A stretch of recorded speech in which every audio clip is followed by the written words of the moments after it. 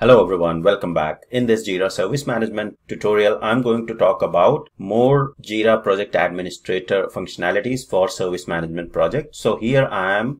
If you go to the project, so open any of the service management project, and then to go to the project settings, we scroll down and come to the project settings, right? So in the project settings, we have covered up to the external resources. Okay. Now the next thing or the next link that you will see is around the incident management. So basically when we say incident management section here, it will allow you to, or as a project manager, allow you to configure incident management capabilities, what all the team will be able to do, who will be notified accordingly, right? So if you see this particular field here, okay, let me minimize this, and you will see incident management fields, the first thing. All right, now in the fields, incident management fields, we have the responders. Okay, when we say responders, so what responder field will help you to do is it will allow multiple responder teams and individuals to be added to an incident, right? So as a project administrator, you can go ahead and add a responders field to your service project. Okay, so we'll understand how you can add the responder field, but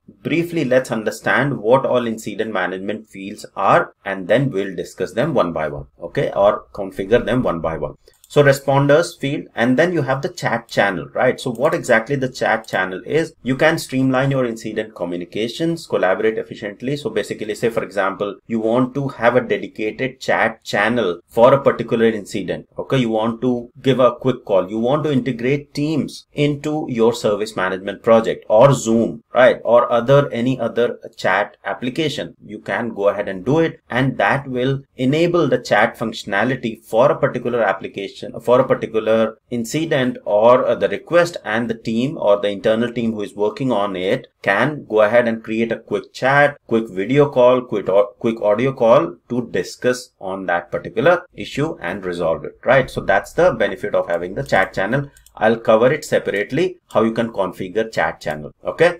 Then we have stakeholder communication, very important, right? So in the service management, the SLAs need to be met, right? And stakeholders need to be across what's going on for the critical issues. So you can control the communication that need to happen to the stakeholders. So who need to be informed about the incident status, right? So you can control all of that. You can add and manage internal stakeholders. Then you can also link alerts. So basically who will be alerted based on what statuses, that you can see the alerts, right? So if I click on the alerts, you will see, okay, that's the knowledge base article. Let me close it, but then I'll show you how you can link the alerts as well.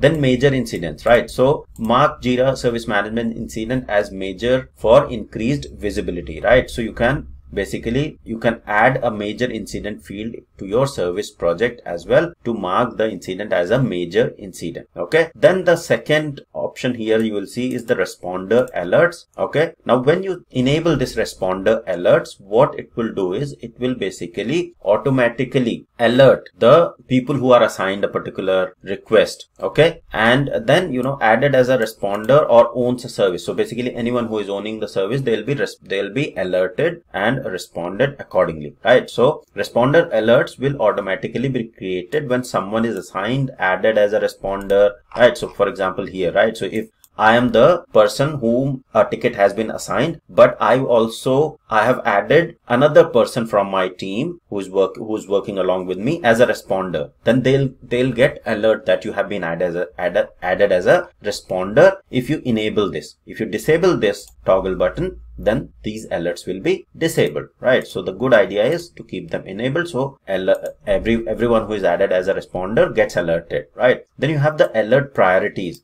So what priorities you want to be assigned. So if I click on that, you will see that if incident priority is highest, what should be the alert priority? It will be, whether it's critical or high. So you can define that from these alert priorities, and based on these alert priorities, the alert will be triggered, who will be notified accordingly, right? So this is automatically allocated here, but if you want to change it, you can change it from the drop down here as per your project need, and then simply click on assign. Okay, I'll cancel it as of now. So that's about the alert priorities, or what configuration are available for alert priorities. Then we have the communication preferences, right? This is where I was telling that you can connect your external communication software, the chat and call software, for example, Slack or Microsoft Teams or Zoom, right? So you can simply go ahead and configure, and I'll create separate videos to configure team or add teams in Jira Service Management project. So whenever there is a request in Jira Service Management project and the agents are working on it, and there are multiple agents working on a particular issue, they can quickly go ahead and start a call right from the issue and communicate and talk and resolve that particular issue. So any one of these, whichever your team is using, you can go ahead and connect and configure, whether it's Zoom or Slack or Microsoft Teams. Then we have post incident reviews, right? So PIRs are the reviews that are done after the incident has been fixed, what was the root cause and the learnings from the team. So there is a default incident review template that is there, and these post incident reviews can then be automatically saved into a Confluence space